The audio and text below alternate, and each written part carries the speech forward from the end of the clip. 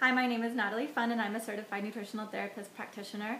I wanted to talk to you today about the word hereditary, and I'll be sharing an example of Dr. Pottenger and an experiment he did with cats. So to start off with, I wanted to just share the definition of hereditary, which is something that is transmitted or capable of being transmitted genetically from parent to offspring, or is derived from or fostered by one's ancestors. Our society's common perspective, in my opinion, is that we tend to feel somewhat victimized by the word hereditary.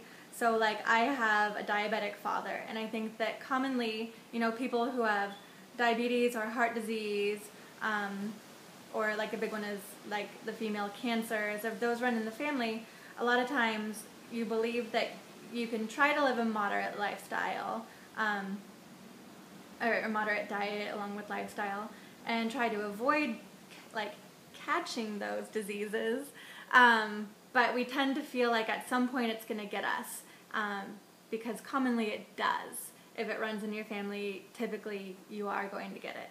However, and hopefully I'll give you a new perspective with the story of Dr. Pottenger and his cats, I believe that the damage can be reversed. It does take generations, but if you stop where you're at right now and decide that you want to live a different way and start taking steps in that direction, I believe that you can live a much healthier life than if you proceed in the average American consumer's diet and lifestyle. So here we go with Dr. Pottenger and his cats. Basically, the experiment was over 4 generations and included over 900 cats.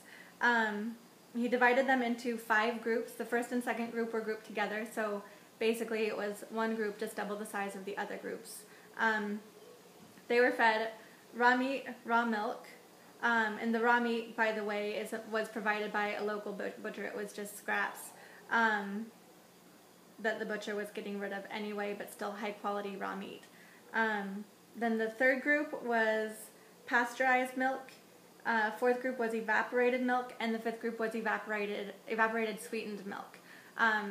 So just to give you some perspective, pasteurized milk is what is in the average American consumer's household, unless you have co-opted a cow and somehow have a way of getting raw pasture-raised cow's milk, which not very many people have access to because it's technically not legal by the FDA standards. So probably you're drinking pasteurized milk. Evaporated milk and evaporated sweetened milk you may think is not in your diet.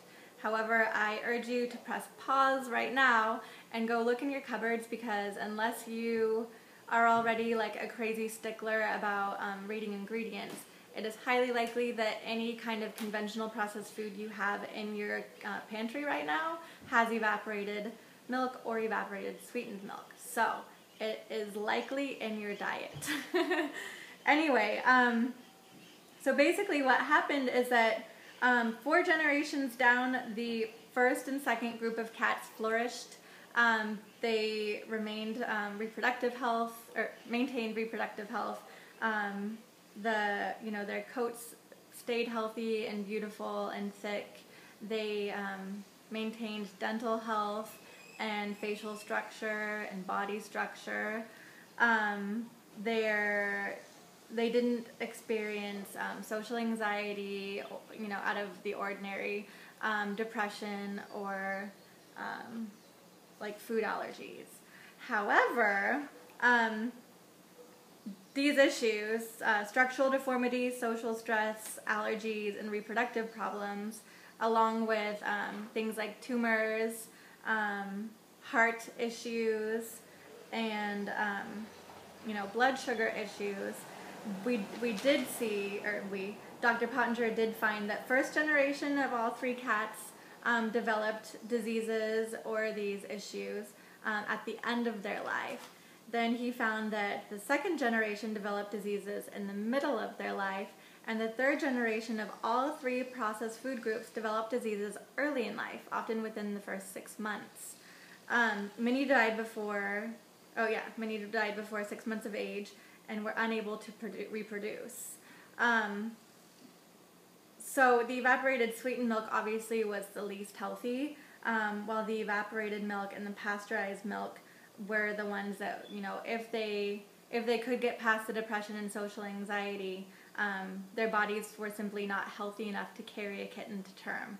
So yeah, none of them were able to reproduce healthfully. So basically the parallels to draw here are that we do have these processed foods in our diet, in the human diet, and we are seeing a lot of these same issues happening with humans. And it is something that if you think about, like when I was a kid, old people were the ones who were dying of cancer and heart disease and diabetes and suffering from, you know, memory disorders like Alzheimer's and dementia.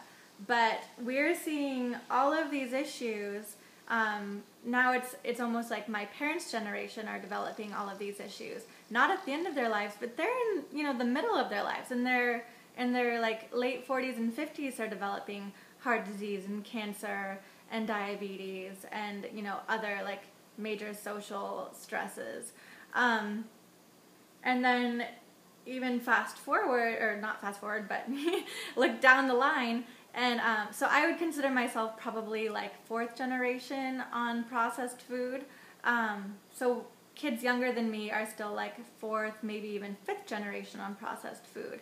I, as a nanny, have been exposed to just lots of different children, and I love talking with them about, you know, school and other kids. And what I've found recently is that so many children have asthma, which is, you know, obviously a lung condition, but also affects the sinuses. And then so many kids have major dental problems. So if you've seen my other videos on how I healed my root canal infection, I do talk a lot more about dental issues and what that means to health. Or what your health means to your dental issues more, more accurately. But anyway, we're seeing all of this like facial structure problems, internal problems, ADD, children with cancer, children with blood sugar problems. This is a huge problem. And, you know, fortunately what Dr. Pottenger did find is that groups 2 and 3, pasteurized and evaporated milk, over 3 generations he was able to bring them back to a healthy, flourishing community of cats. It did take time. It took generational changes, and it took, you know, the work to get there. So basically, if you're a person who is, you know, leaning towards or have been eating whole foods, I encourage you to keep up with what you're doing and just make all the small changes you can. Make the best choice you can whenever you can, and that's something you have to weigh for yourself. But just feel encouraged that you're doing the right thing. And, you know, we often get stuck in this rut of focusing on what the number on the scale says today or how our pants fit today. But this is larger than just us. It's generations. And if we truly want to pass on good health to our children and our children's children's children's children's children, then it does take an act of faith today with you and with me. So just feel encouraged, make the right choices. Thanks for listening. Please share my video if this is a message that you support. Thanks. Bye.